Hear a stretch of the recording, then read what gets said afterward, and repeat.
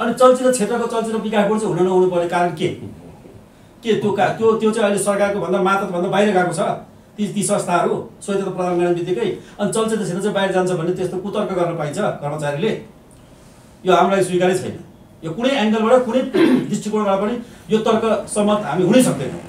त्यसो भएको कारणले चलचित्र विकास बोर्डलाई स्वायत्तता प्रदान गर्नुपर्छ त्योभन्दा बाहिर गएर जुन परिकल्पना गरिँदैछ त्यो हामीलाई स्वीकार्य हुँदैन त्यसको लागि चाहिँ फेरि हामीले त्यो यदि जबरजस्ती लाग्न खोज्यो भने आन्दोलनको आदि हुने ल्याउँछौँ त्यसले चाहिँ आउने परिणाम भनेको भोलि सम्बन्धित निकायहरूले चाहिँ त्यसको जवाबदेहिता र त्यसको क्षति चाहिँ आफै जिम्मेवार हुनुपर्ने स्थिति बन्छ होइन यसमा 100% विकास बोर्ड एकदमै यसमा संवेदनशील छ चलचित्र विकास बोर्ड यो विधेयकमा दिने हो भने अहिलेसम्म किन भएन त भन्ने कुरामा हामी एकजुट भएर जाउँ लागौँ त्यसपछि पनि भएन भनेदेखि चाहिँ नि अनि त्यसको औचित्य के हो फेरि हामी खोजौँ यसको लागि हामी सबजना पहल गरौँ त्यसमा चलचित्र विकास बोर्डमा म जब र यसमा विकास बोर्ड लगायत सञ्चार सचिवज्यू मन्त्रीज्यूले पनि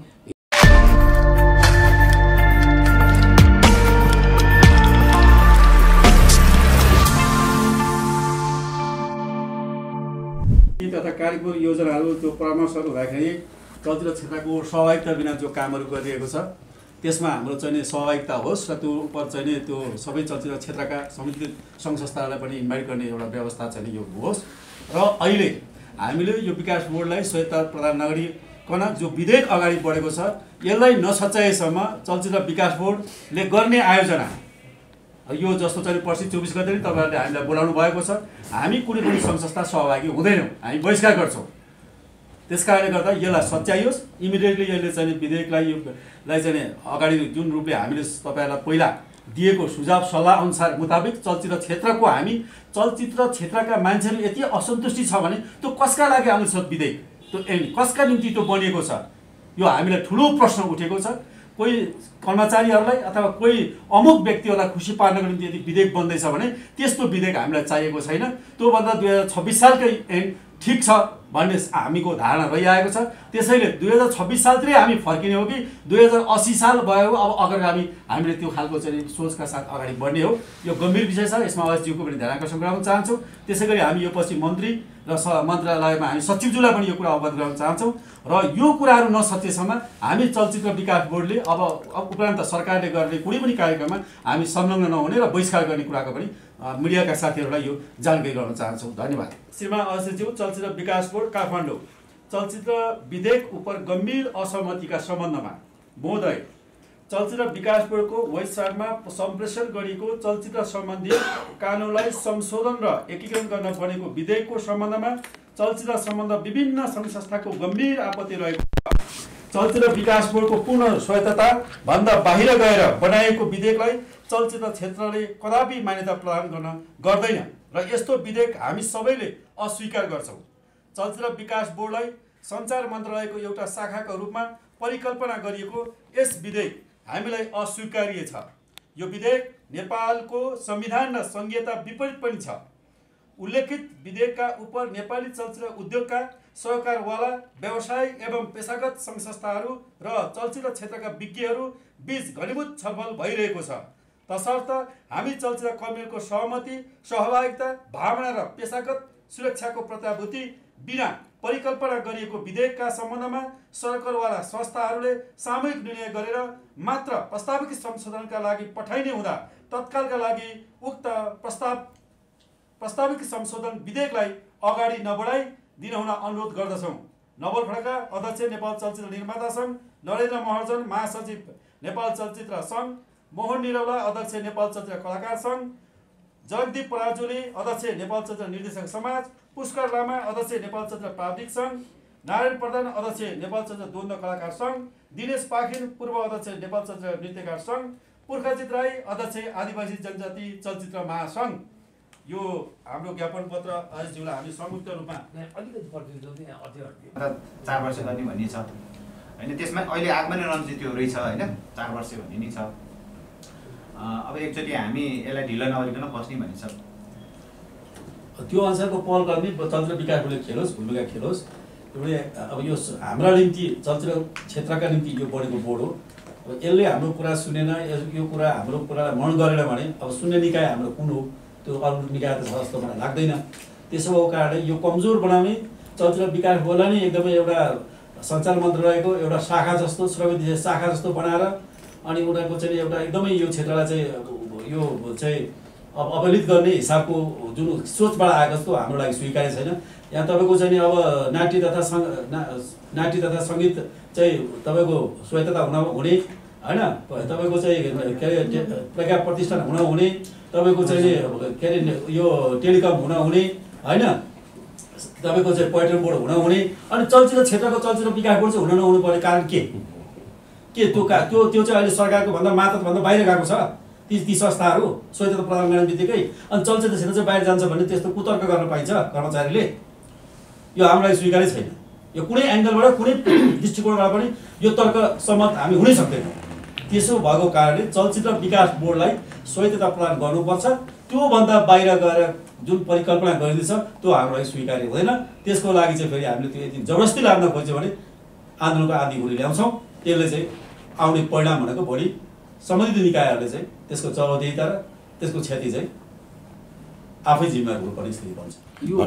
यहाँ मान्छेहरूले अहिले पछिल्लोपल्ट के बुझ्यो भने 57 सालमा त्यो 57 सालभन्दा अगाडि सञ्चार मन्त्रालयको एउटा शाखाले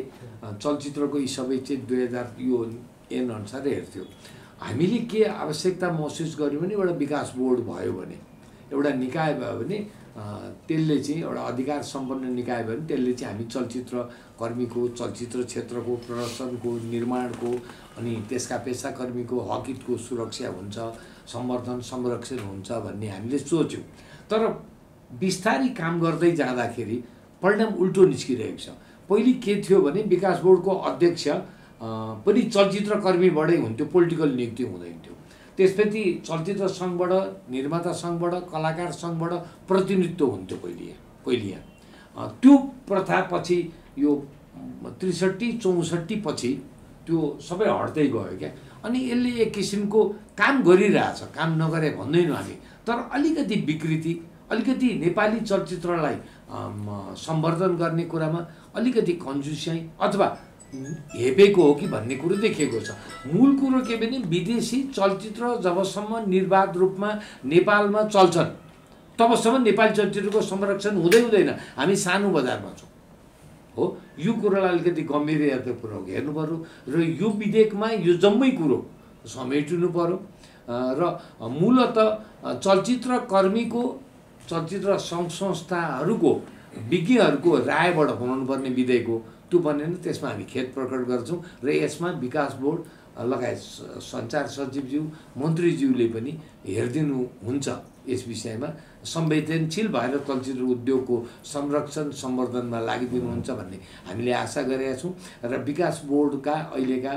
पदाधिकारीहरू, सहसचिवज्यू, त्यसपछि सदस्यज्यूहरू, प्रवक्ताज्यूहरूले पनि यसमा संवेदनशील भएर सोच दिनुहुन्छ भन्ने हामीले आशा एवं विश्वास। होइन, यसमा 100% विकास बोर्ड एकदमै यसमा संवेदनशील छ।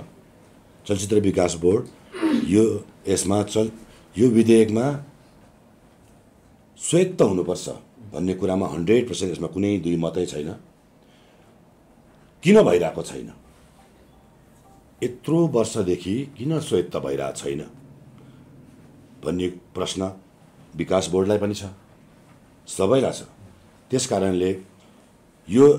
स्वायत्त नभएको कारणले नै प्रगति गर्न सकिरहेको छैन चलचित्र क्षेत्रले भन्ने कुरामा कुनै दुई मत छैन। हामी त्यसमा तपाईँहरूसँगै साथमै छौँ। तपाईँहरूसँग जरुरत परेको खण्डमा हामी सबैजना एकजुट भएर यो कुरा हामी सम्बन्धित निकायमा हामी राख्न पऱ्यो राख्न जाउँ, सँगै राख्न पनि जाउँ। म पनि त्यसमा सहमत हुन्छु होइन। र त्यसै कारणले तपाईँहरूको सरसल्लाह सुझावको लागि नै हामीले विज्ञप्ति निकालेकै हौँ। तपाईँहरूको सुझाव यसलाई पोजिटिभली हामीले लिन्छौँ र एकजुट भएर किन भएन त स्वायत्त या स्वायत्त दिँदै नदिने निर्णय गरेको हो भने त्यो अनुसारको जवाब हामीले पाउन पर्यो। दिने हो भने अहिलेसम्म किन भएन त भन्ने कुरामा हामी एकजुट भएर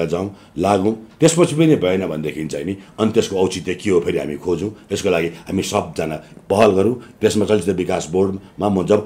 छु, म पनि तपाईँहरूको साथमा छु। चलचित्र कर्मीहरूको हक हितको लागि नै यो चलचित्र ऐन